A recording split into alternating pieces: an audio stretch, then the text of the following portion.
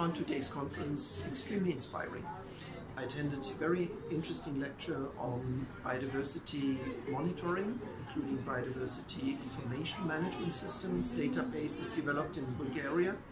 which are in line with international standards, and that might be quite relevant also for Georgia. In the afternoon there was a really inspiring session, very much hands-on on wildlife photography, where I personally learned a lot about. And we had a really interesting final presentation today about the Global Youth Network for Biodiversity, which is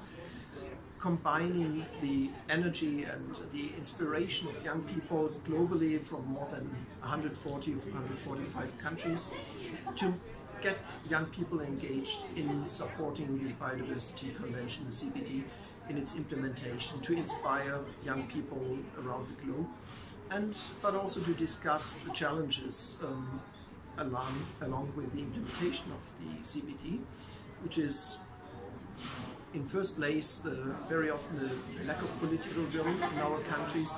to stop maybe